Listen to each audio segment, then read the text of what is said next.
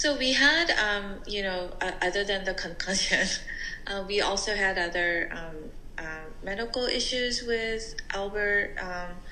And I think with any medical issues or injuries, I think that it's hard not to panic and be overcome with emotions when it's your child.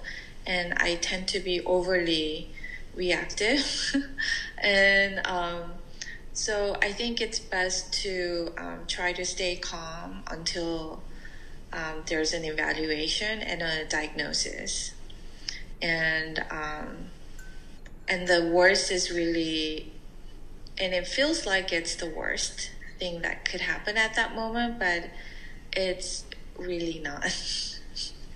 Yeah, and then even if it is, it only gets better.